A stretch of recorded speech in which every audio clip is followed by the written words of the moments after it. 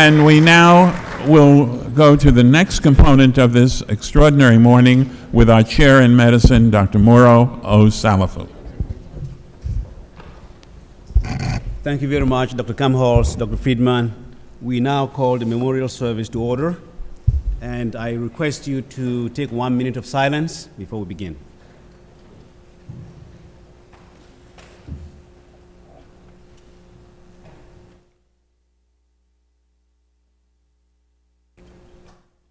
Thank you very much. The second thing we need to do is we want to recognize the Demetis family who are here with us today. Could you stand up and be recognized?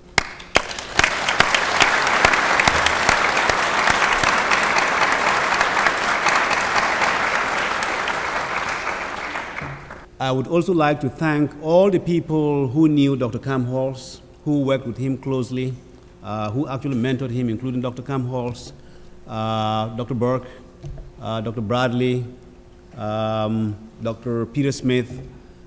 They actually worked very closely with Dr. Demetis.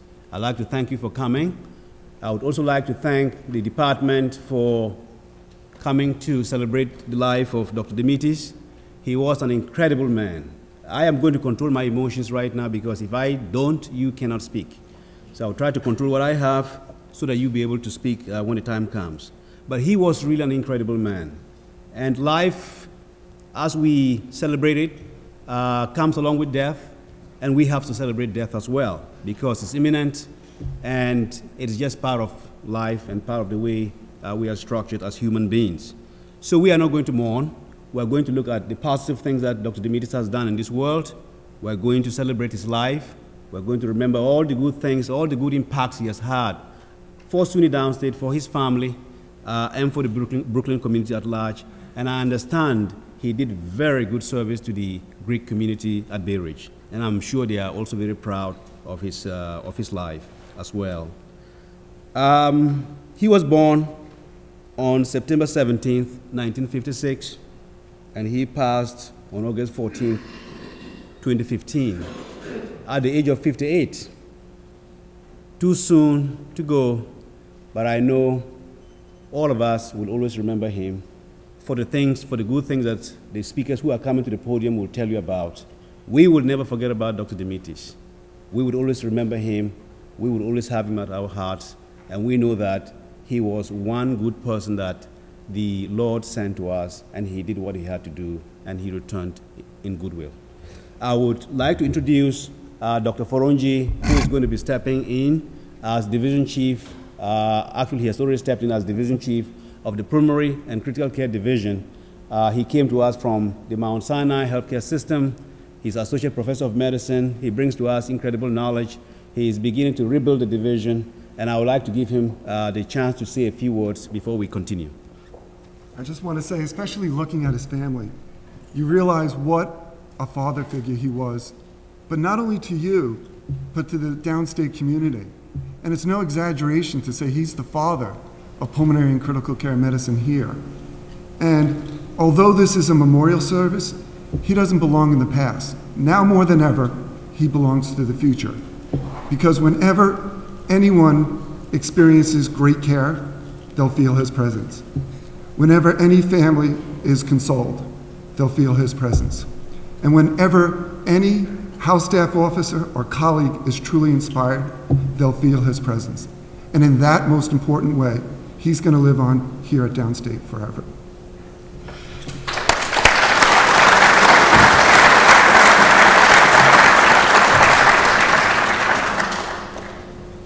Along those lines, we have decided to memorialize his life with 3 different awards. And the first one is the House Staff Award.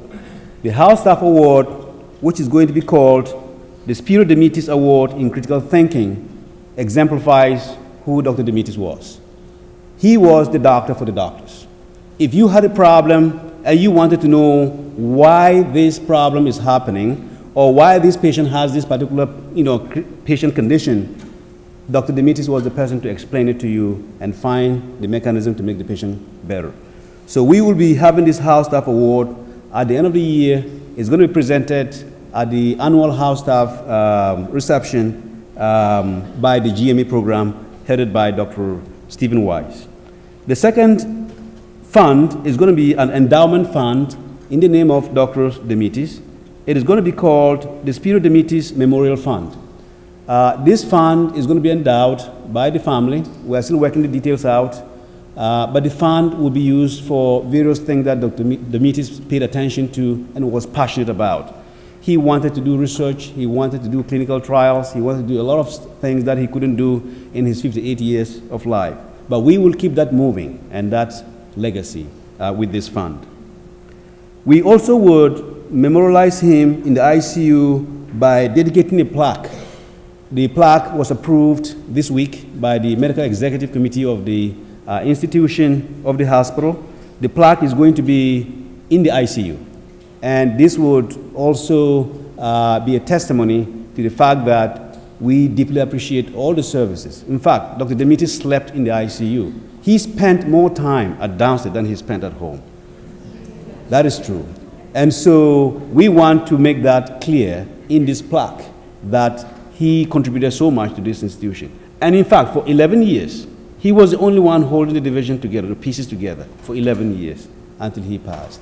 So we deeply appreciate that, and we appreciate the family as well. We would then call Reverend Sharon E. Codner Walker to come up to the podium and provide some words of counsel. Good morning. I greet you in peace this morning. Let me begin by saying that our journey together began almost 10 years ago. Dr. Demetis stood with me at the bedside of an aged and dying woman, taking full responsibility for her as she had outlived all of her relatives. He shared that her faith in God was strong and that he had promised her when her time of death was at hand, he would put everything in place, including honoring the rituals of her faith. Standing together at bedside and maintaining reverence with his head bowed throughout most of the readings, most of the sacred chants, and her anointing was absolutely incredible. His voice lifted only to repeat the words, "So be it."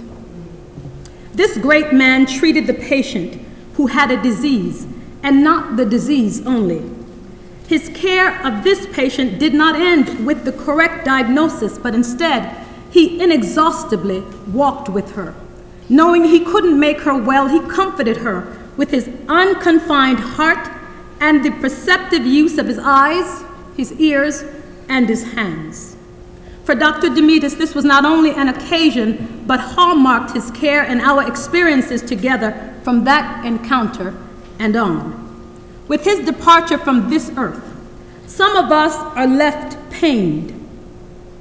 Some of us are feeling lost and devastated, even riddled with questions, the biggest one being why. Dr. Demetis asked why as well. In fact, his question specifically was, "Reverend, is this all there is?" While asking that question, though, he readily held to his faith, a faith that told him that God was in contact with him in the midst of this journey. Sacred text informed and reminded him that God was with him, that God's ways were not his ways and God's thoughts not his thoughts. Like Dr. Demetis, we don't always understand God's means or methods, or for that matter, God's timing. God has purposes to which we are not privy. God allows winds to blow and storms to rage, sorrows and tears to befall us, and our ways may wend through darkness and even difficulty. The sacred text that Dr. Demetis held in his heart and shared evidence by understanding was that God was right there with him. There is a wonderful writer by the name of Tozer who wrote, "To the child of God, there is no such thing as an accident or a premature death. He travels an appointed way. Accidents and sickness may appear to befall him, and misfortunes may stalk his way. But these will be so in appearance only, and will only seem as unfair because we cannot read the secret script of God's hidden influence, and so cannot discover the ends at which God aims." The man of faith, as was Dr. Demetis, lived in the absolute assurance that his steps were ordered by God. He knew he could not be torn from this earth 1 hour ahead of the time which God had appointed, and he could not be detained on earth 1 moment after God's work through him was complete. It is natural and normal, however, for those of us left to ask why. Why at his age? Why this man? Though we may not always get answers to our why questions, he always says, God does listen, doesn't he?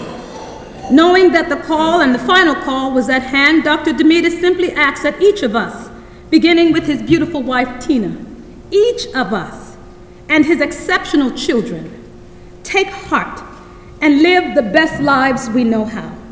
Live with ambition, live with devotion to call. Live with purpose, with faith and integrity.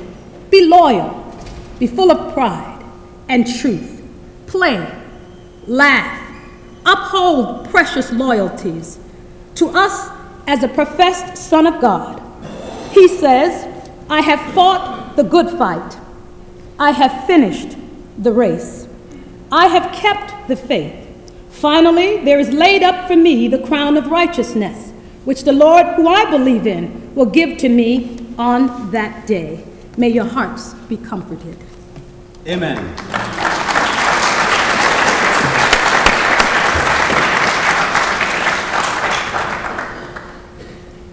I now call upon Samantina Demetis to come to the podium and give us some words of comfort.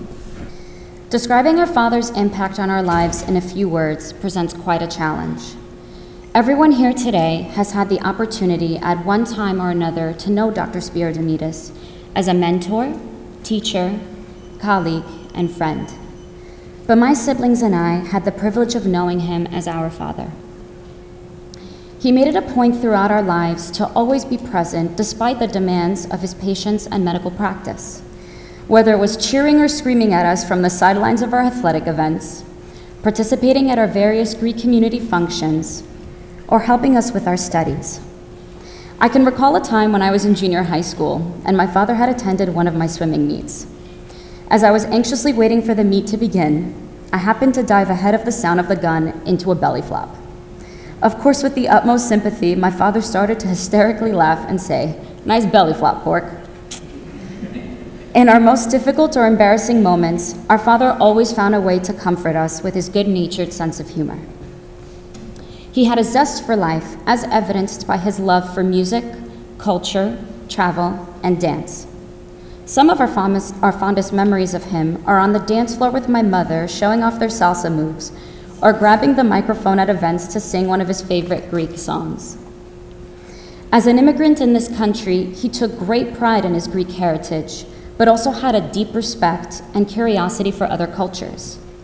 His love of Hellenism has influenced our appreciation and participation in our afternoon Greek school, as well as great family memories during our travels to Greece. Our father also instilled in us a great sense of responsibility for our work. He was passionate about his life's calling, which was exemplified through his seemingly boundless energy, drive, work ethic, and the compassion he had for his patients. He would repeatedly impress upon us that regardless of the career we choose, we should pursue it with zeal, vigor, and meaning. As many of you have experienced firsthand, there was a certain aura surrounding my father that drew people to him. He had the uncanny knack to make everyone feel comfortable and relaxed. He had the ability to relate to people regardless of age, gender, or ethnicity. At one moment, you would find him playing football with my brother and his friends, and in the next, he'd be playing backgammon with someone 30 years his senior while discussing politics. We would like to thank you for giving us this opportunity to present to you a small glimpse of what our father has meant to us. He leaves behind a tremendous legacy with the way he has touched our lives and the lives of people who have crossed paths with him. Although he is no longer with us, he is alive in our hearts, and we will preserve his memory and continue his legacy throughout our own actions in life. Thank you.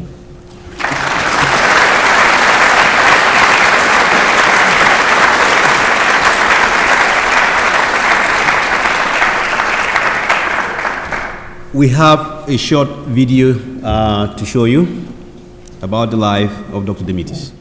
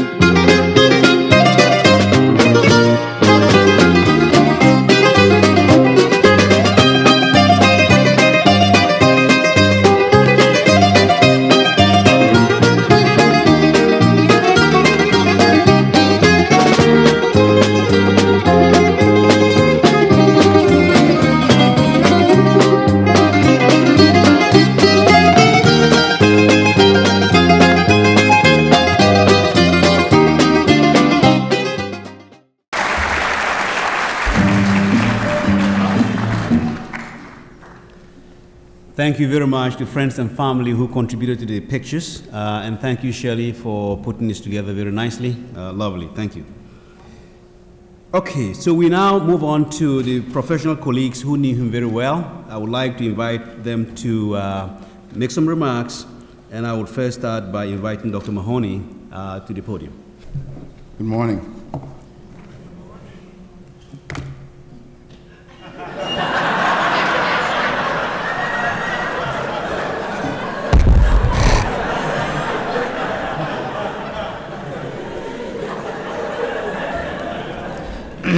Now, absolute pleasure being here, and before I start, I'd like to explain how I became Dr. Demetis', we'll say beach. 3 years ago, I'm on rounds with one of our fellows, and she says, Dr. Mahoney, I know what you are. This is a wonderful moment for me. I thought back about how all the attendings before me at the Camelot's, Dr. Hill, who's still here, Dr. Smith, my first attending here, had a proud moment. This was, she was going to say something like, Dr. Mahoney, you're the greatest. We love working with you. The fellows love working with you. You never take the Broncos to a film. You never yell at us. You're always in the teaching mode. It's a pleasure to work with you. It's a pleasure in the bronchoscopy room. You never yell at us. So I usually walk a little bent over. She said that. I stood tall. She said, you're Dr. Demetis' bitch.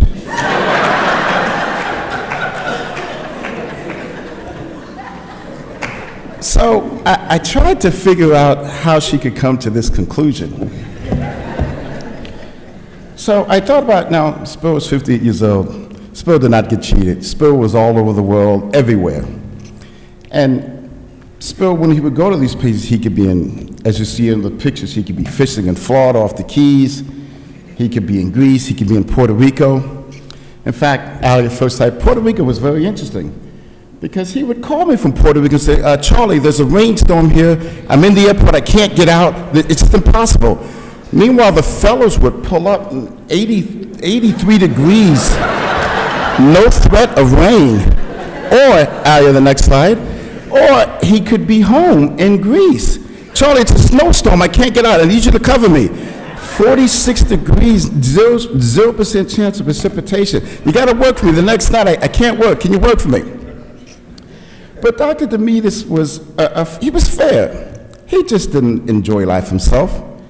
He even let his favorite beach, Mahoney, have a little fun. So, when it was time for me to go, well, he would let me go. One year I went skiing. I came back on crutches. God damn it, Mahoney, didn't I tell you no black people be skiing?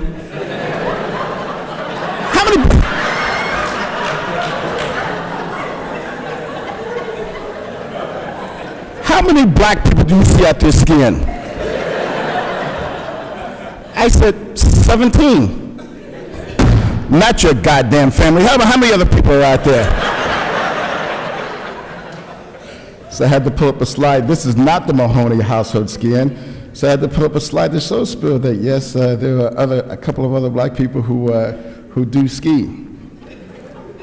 My time is short. It's been an absolute honor to work under Spiro. It's been a pleasure, and not only work under Spiro, but all the attendants here before Spiro. Reminder that ever since I was an intern, he was 2 years above me. God damn it, Mahoney, I want my slides at 2 a.m. Because, of course, we had to do our own peripheral smears, our own slides, our own everything. Our own Graham says, God damn it, Charlie, how long did you look at that slide? You had to look 29 minutes at the slide for A or B to say it was negative. Through our fellowship, he would take me to the prison ward. We'd bronc patients in the prison ward. Through being attending, a junior attendant, he brought me into the service.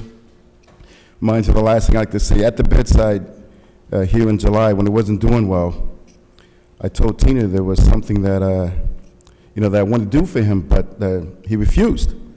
And she said, God damn it, Charlie, why are you listening to him? Thought I was talking to Spiro with that, God damn it, Charlie.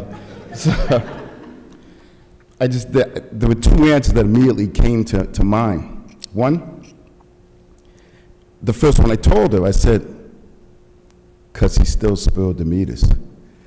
And the second answer, as I walked away from Tina that day, and as I walk away from you now, I'm still Spiro Demetis' bitch. Thank you guys for coming.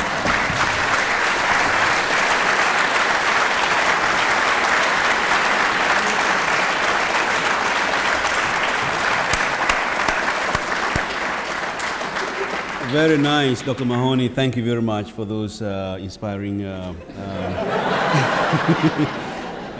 pictures.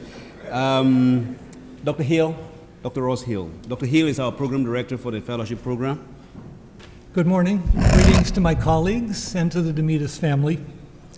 This morning we're celebrating the life and achievements of a truly remarkable man who for more than a quarter of a century was really a large presence in the Department of Medicine, particularly the Division of Pulmonary and Critical Care Medicine. And that simple word large applied to Spiro in a number of ways. The scope of his busy career in medicine, his indefatigable capacity to work, the energy he brought to all of his endeavors, and yes, his capacity to enjoy life, as you've seen this morning, whether with family or friends or in the workplace, as many of us have seen and enjoyed ourselves. And I think the photos give you a good sense of the magnitude of Spiro Demetis' spirit. When it came to Spiro's experience as a clinician, large was some understatement. Dawned on me that there are probably very few, if any, clinicians in North America who have cared for a greater number of critically ill patients.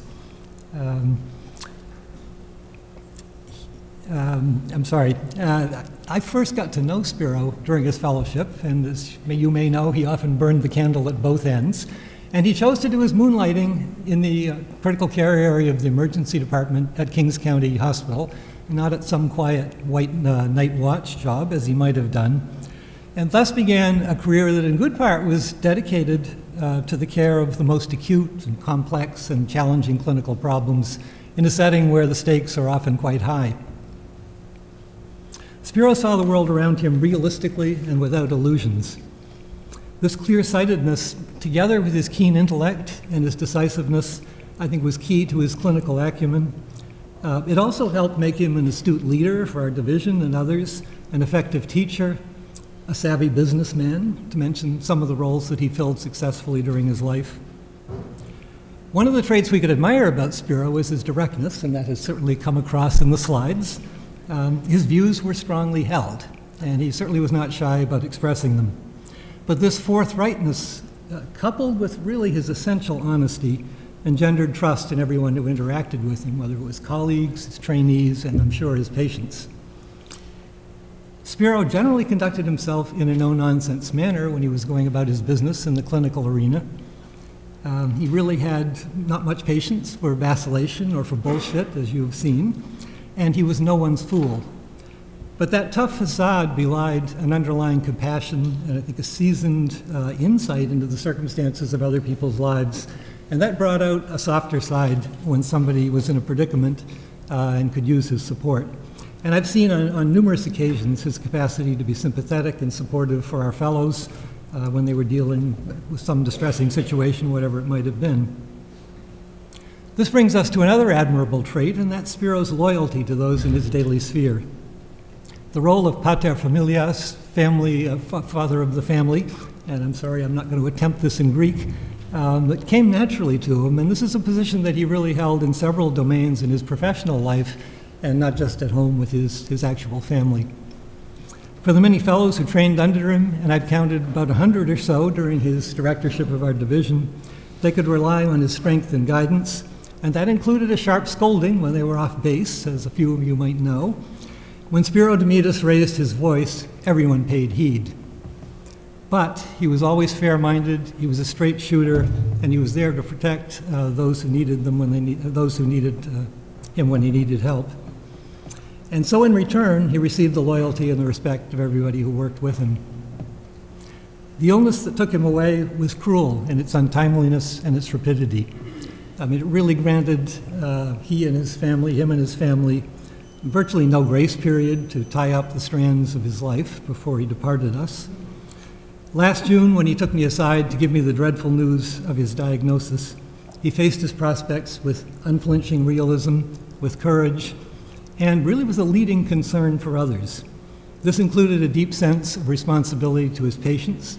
He confessed feeling guilty that he would not be there for the ones who needed his medical care the most. And of course to his family, the base on which he stood tall. Spiro chose to receive his final care in University Hospital, appropriately enough. This was his home away from home. And through those distressing weeks last summer, many devoted colleagues, nurses, physicians, therapists, and so forth, attended to him daily, providing a blessing and some comfort during what was otherwise a painful period. The number of colleagues and trainees was impressive, whether current or from years back, whether residing in the metropolitan area or traveling from many states away. They came to spend time with him and joining the family in their vigil during those weeks. And this attests to the affection and the gratitude that all of us felt for this remarkable man. So to conclude, we remember Spiro as a masterful and tireless physician, as a loyal and compassionate colleague, as a teacher, and as a leader. But beyond that, and you've certainly seen, he was energized by a life force, and he really had an earthy zest for life, and that's a word that others have brought to our minds this morning as well. At times reminding me of another very memorable Greek, Zorba, the Zorba of film and novel fame. Spiro was, in every important sense of the word, a man. Thank you.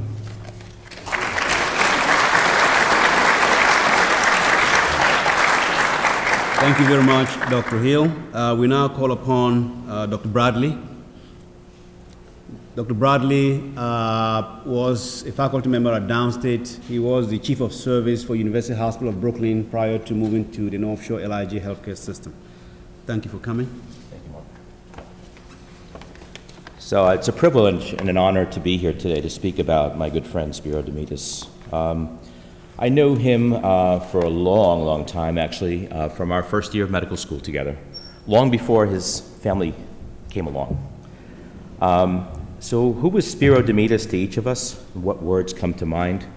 To me, he's a friend, a classmate from 1978, colleagues, starting internship in 1984 here at Downstate in Kings County, chief resident together, and then fellowship at the same time together as well, and then joining the faculty.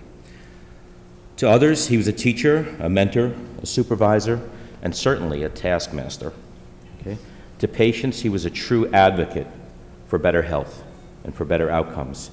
He was a defender, a provider, and a demander for quality health care and quality outcomes.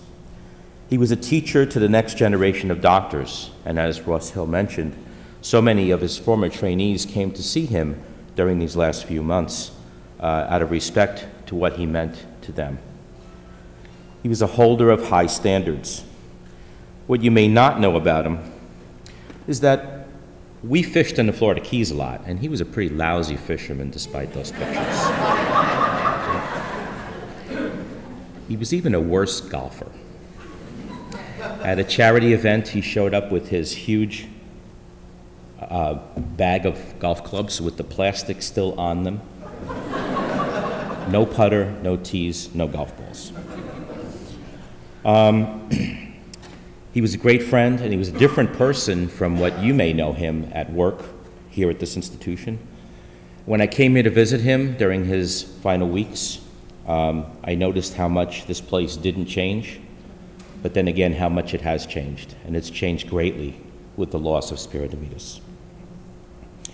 Despite those pictures, he was an acclaimed disco dancer. He came to Brooklyn during the disco craze, and I watched many times his finesse on the dance floor. Okay? He was known for his generosity. There were times when there was no money to have a holiday party for the Department of Medicine, and he found a venue, and he reached over and grabbed a few of his friends, emptied pockets, and we all contributed to have a party for the house staff. I think that happened about 3 years in a row. He was generous, and he was a great supporter of the Greek School of Plato, and you saw some of the pictures there. Every year there was an annual dinner dance, and there was a program, and Spiro would come to me and say, "Bradley, you owe me $250. What for? I put an ad in the Greek School of Plato's thing for you with your card, okay? You know, when he first came to Brooklyn, he entertained us on fishing trips with hilarious stories. He was made to go to school in a suit. His father was a tailor, okay? And it didn't take long for him to have his lunch money taken away from him by someone who went on to become a professional basketball player in the NBA. That was at Boys High School, now Boys and Girls High School.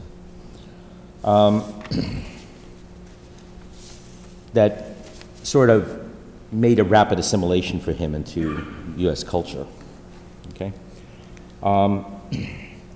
There were some rules with Spiro, and many came to realize this quite quickly through experience. You don't BS him. And I can tell you from personal experience, never play poker with Spiro Demetis, okay?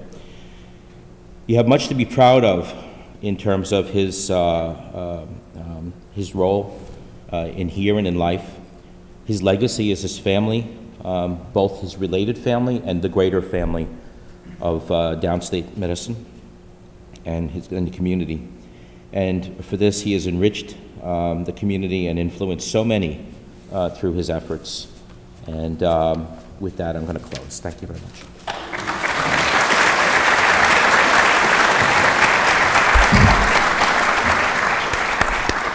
Thank you very much, Dr. Bradley. I now call upon the ICU nurses to say a few words. Annalisa, Aunt Mimi, and Ms. Thomas. The first encounter I had with Dr. Demetis was the year of 1996. My fondest memories of him was being awed by his presence when he entered the room. Whenever he would speak, he would captivate everyone's attention with his flawless energy. I remembered one of the ICU attendings asked me, why is it that all the MICU nurses gravitate to him? What is it that he has that I don't have? I told him Dr. Demetis is an amazing individual who knows how to teach at all levels. This meant teaching his physicians, his nurses, his techs, his aides, and even his clerks. He had a genuine, selfless compassion to teach without hesitation, despite all the stress and politics he would encounter on a daily basis. That was the type of person he was. He will always be remembered the multiple times we spent with him with his biannual dinners with the staff, and he would spend the entire dinner talking about his wife and his children and other stories when they grew up. We will always cherish them, and he was family. When the staff came to him, he always made you feel like your question was a situation that the only thing meant that he would help you solve. He would never pass the issue to someone else to solve it. He would say, I will handle it, and he did. He was our physician who made our entire staff feel important. In his eyes, the MICU staff was his number one, and that is why in our eyes, he will and always will be ours. Our great God who took care of him in the end, and he will always be missed. Thank you.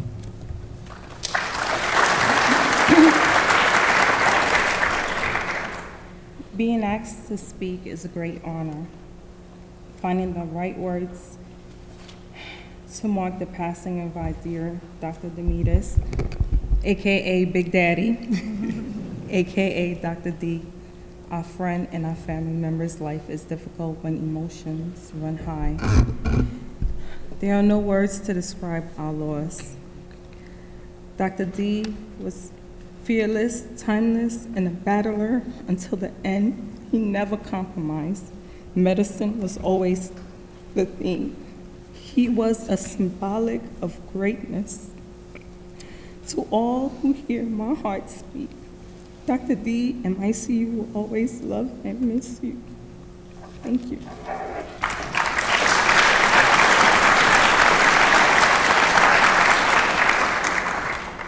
I didn't write a speech, and there's no words to express how I feel about Dr. Demetis. He was not only my boss, he was my friend, he was the ICU nurses' friends, he was our family friends. I just want to say this to let you know what a friend he was. When my sister was diagnosed with lymphoma 3 years ago. He was not her doctor, but he was the person I would consult to when I had a problem with Dr. When I had a problem at Sloan Catherine, I will take all the information and I will bring it to him. He didn't only help me solve them, he gave me the advice, what to say, what to ask. When I had a bone marrow drive for my sister at the Anglican Church on Eastern Parkway, I was looking for my other colleagues, and some came, but almost to the end, there was this tall, beautiful guy who just walked in, and my sister says, "Janice, who is this white man?"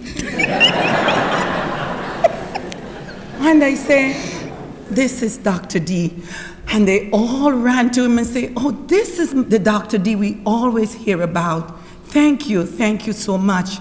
And then he signed himself, he did his swabbing, and he said, "Janice, is there anything that you need? I am here for you and your family." To this day, my nephew Nigel still asks me for him, and he can't believe it.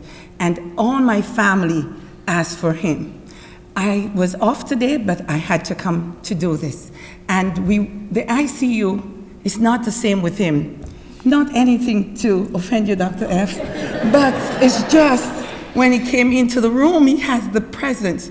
He made all of us feel like we were important. And most of all, he made the family and the patients feel important. He loved this community. He loved what he did, and we would always be endeavored to Dr. Demetis. And the patients, even one of my patients came in last week and she said, "I don't know, I just miss him so much." She said, "I remember when he took that tube and he said, she came to his ear and she said, 'If you won't let me intubate you today, I will intubate you tomorrow. But guess what? After you get up, you will be alive and you will thank me, and then you could sue me, and I don't care.'" That was the doctor he was. And that's why I love him so much and I miss him so much. I always tell my residents and all the people I work with to just do the best, do your assessment, touch, feel, look, listen, and speak to your nurses, because they are always your best friend in the unit. That's how he made us feel. And I thank God for knowing him. I thank God for bringing him in our lives. He will always be remembered. He will always be missed. Thank you so much.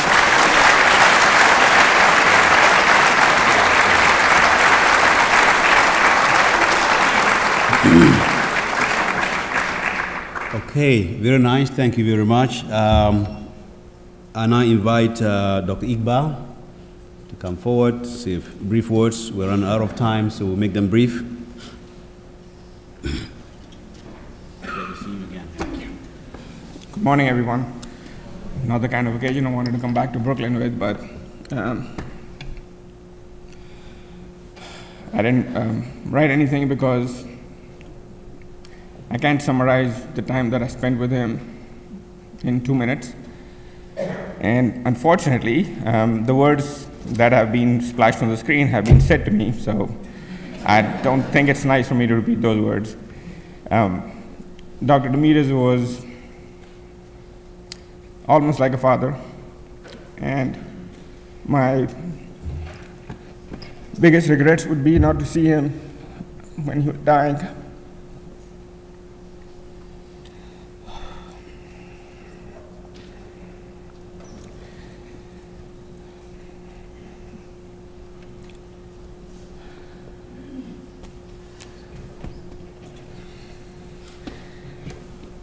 Unfortunately, I've not got anything left to say because you guys have said everything nice about him. But I don't know if anyone knows the definition of alcoholic, but that's what Dr. Demetis was. But I don't understand how he could still manage to keep a smile on his face when you woke him up before him in the morning and still answer questions, and still come back in the morning at 6 and have a smile on his face and not even remember that you woke him up for a very stupid question. And I don't know how he always made an intern feel as important as a fellow, and a fellow as important as the next door attending, and an attending as important as the chief of medicine. He had that knack of being there for everyone. I talked to him once since I graduated, and that's also a regret. Maybe I should have talked to him more. And the last thing I would say is, you should follow what he always said. Same shit, different day.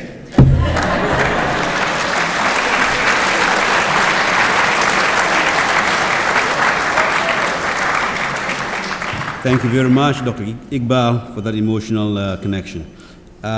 We have a current fellow, Dr. Rosa Arancibia, who would say a few words.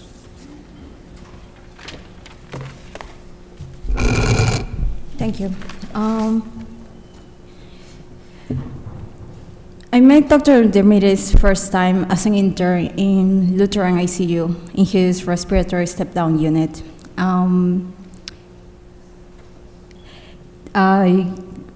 This was a case that we had together. It was a 68-year-old Asian lady who was admitted initially to the ICU for hypercapnic respiratory failure, extubated successfully, downgraded to his unit. However, her course was complicated by a massive lower GI bleeding. At that time, as an intern, I was not able to find my senior resident. And I was new in the program, so I was having difficulties actually obtaining the blood for this patient. So I decided to call Dr. Demetis and ask for his help. He immediately came over, made some phone calls, grabbed me, we went to the lab together, went to get the blood. We literally actually pushed 3 units of PRBC, both of us pumping as much blood as we could. At that time, I admire him.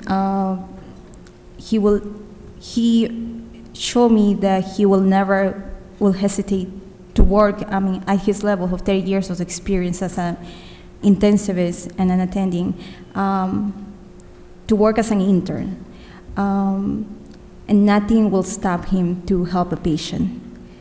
That day, I realized that I wanted to be like him, to become as good as he was. Moving forward, during my first year fellowship here at Downstate, I had another case, 78-year-old male with history of CKD, diabetes, PVD, homeless guy. Again, admitted for hypoxemic respiratory failure secondary to CHF exacerbation. Successfully extubated, but I was not able to wean him off the pressors. And most likely, this was secondary to his RV failure demonstrated on his echo. I was feeling frustrated. I have exhausted every resource to try to help this patient. And that evening, Dr. Demetis was on call. He could see on my face that I felt frustrated and I didn't know what else to do. I had nothing else to offer this patient. I told him the story, and he told me, Rosa, if we could not help this patient, nobody else will. So he made some few calls. It took him about 2 hours. He set him up for a right-sided cardiac cath. That evening, I realized that I should never give up, Dr. Demetis will never have given up on anyone. He will always make sure that we did everything to save the patient's life and exhaust every possible resource in order to help a patient. On my behalf and my colleagues in the program, we always felt and we saw Dr. Demetis as a father.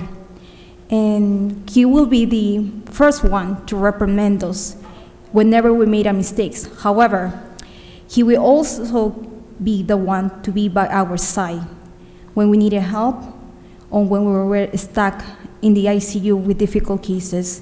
No matter what time we will call him, 3 o'clock, 4 o'clock in the morning, we'll tell him and he will always be there for you.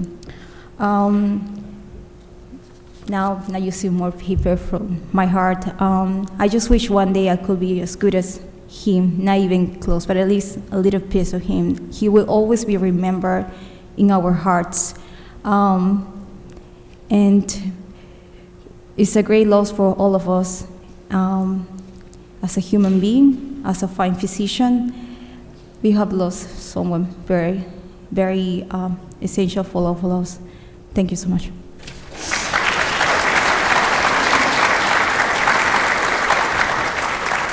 Thank you very much. We now invite Dr. Edmund Burke. He was the chair of medicine at Downstate for 7.5 years. Prior to that, he was the chief of medicine at the VA, the Brooklyn VA Medical Center. That is when I got to know him, and since that time, he's been instrumental in our department and leading the department in a very difficult time until his retirement. Please welcome Dr. Burke.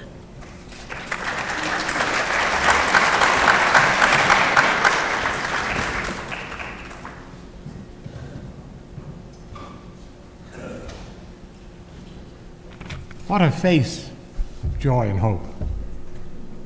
Even sunrise on Mount Athos could not compete with that. I agree with Dr. Forangi that sunrise, yes, but no sunset. We won't allow that to happen because he will live on in our memories and those who replace us later on.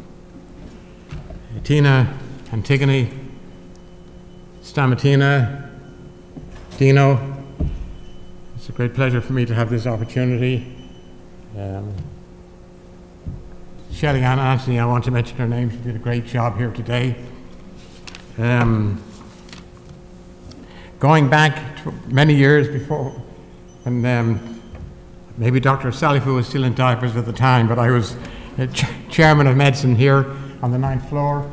And from time to time we would have employees coming up to the 9th floor, perhaps with not very good health insurance, but in need of a doctor.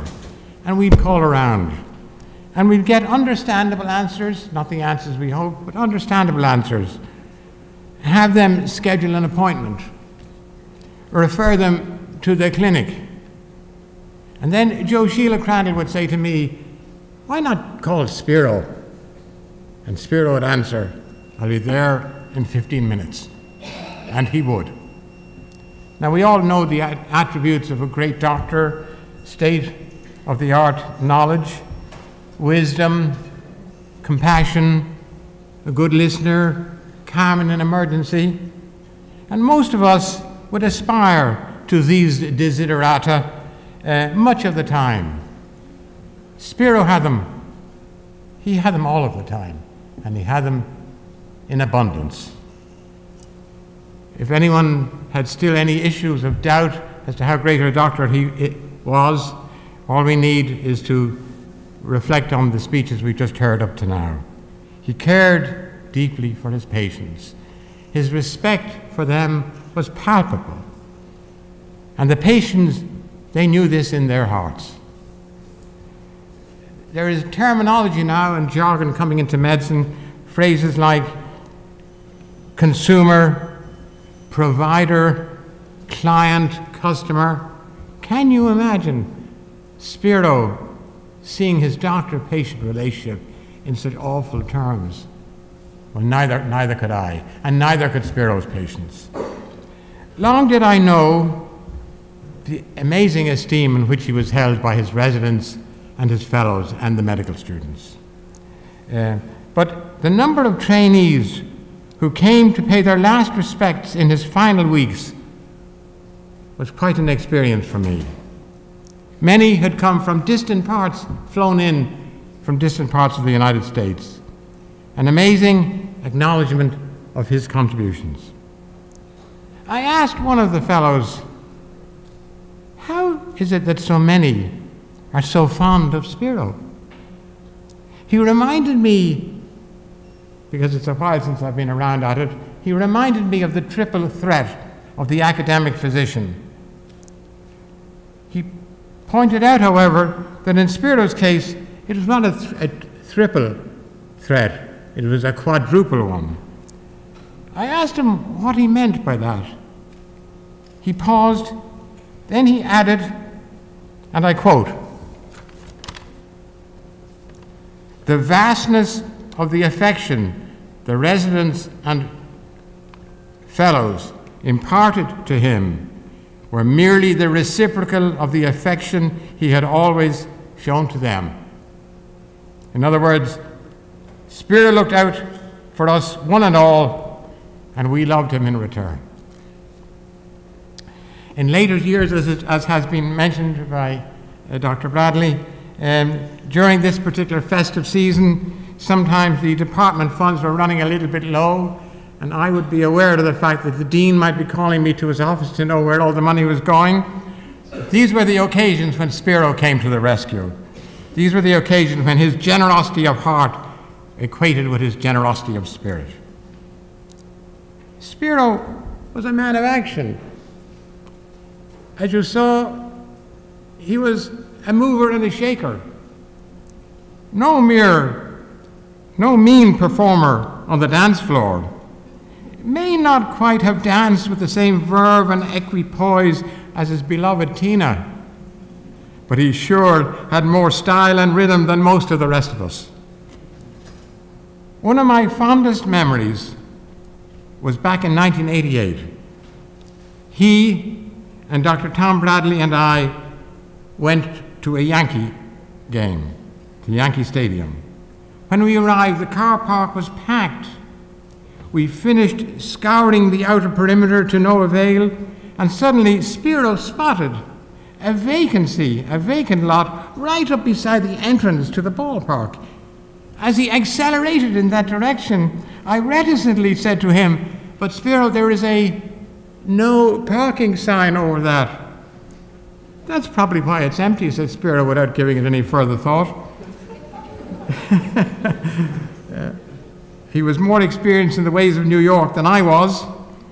He arrived at the empty space, neatly deposited his car in the forbidden spot. He turned to the car park attendant who was rushing towards us with much gesticulation. And when the car park attendant arrived, Spiro confidently extended the hand of friendship to the previously agitated but now calmed attendant as Spiro uttered some soothing phrases. And he turned to him then and said, within all our earshot, "I would appreciate if you could keep a close eye on my new car while we're at the ball game." "Yes, sir," said the attendant. Was this charisma or chutzpah? Or both? Or both? Boy, was I impressed.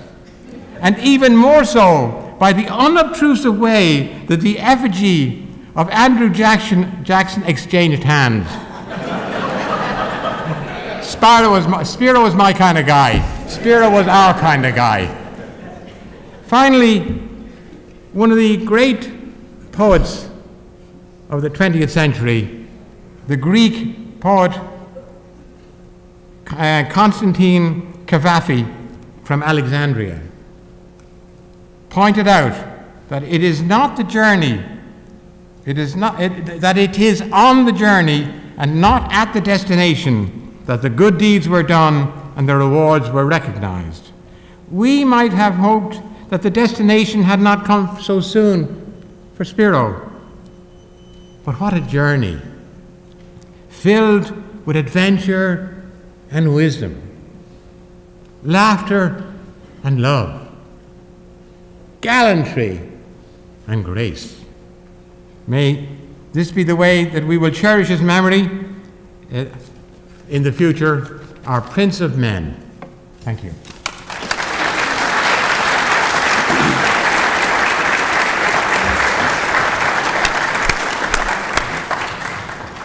All has been said. Thank you, everyone. We will miss him dearly, but we will continue to remember him in the ways that have already been expressed. We wish the family well, and the memorial is now officially closed. So once again, thank you very much, and to the family.